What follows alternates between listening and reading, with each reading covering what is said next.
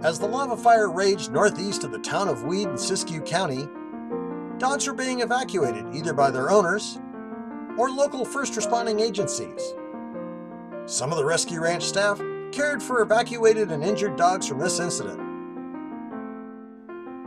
while others of our team were preparing kennel space for the arrival of additional dogs.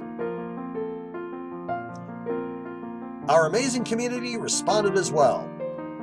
We just wanted to thank some of our local merchants who stepped up to make our fight a little more manageable. Tractor Supply Wairika, who helped us to obtain the kennels we needed.